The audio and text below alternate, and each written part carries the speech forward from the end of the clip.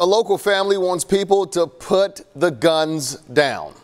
Today, loved ones honored 22-year-old Leo Moreno Jr. He and his cousin, they were killed near the Power and Light District this past weekend. 41 Action's reporter Andres Gutierrez talked with the victim's family. Andres. Kevin, his sister told me they were heading to a downtown loft when someone drove up and opened fire. This tragedy, part of the deadly violence that's plaguing Kansas City, Missouri this year. As of tonight, it has ripped apart the families of 99 victims.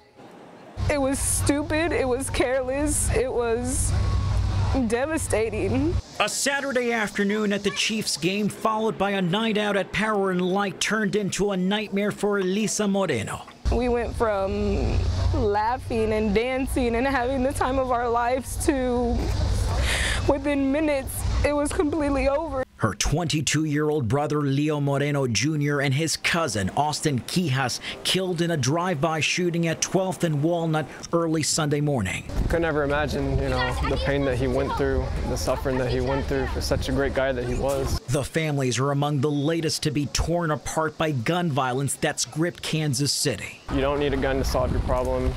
You just need your words. That Sunday afternoon, 2 men died in a shooting outside the Brush Creek Community Center. Hours later, at 2:30 Monday morning, gunfire at 31st and Kensington took the life of a 36-year-old man. Then Tuesday morning, officers found a 20-year-old man shot dead inside this transitional housing facility in Waldo. I don't even know if it's the guns. I don't know if it's the youth of today just believes that they have to prove something to people. Leo's father told 41 Action News he would bring his son to this American Legion post to keep him away from violence. And on Tuesday night, it's where they held a vigil for the young man who loved his Jeep and family. He had a big heart, and it's not fair that they took him from me.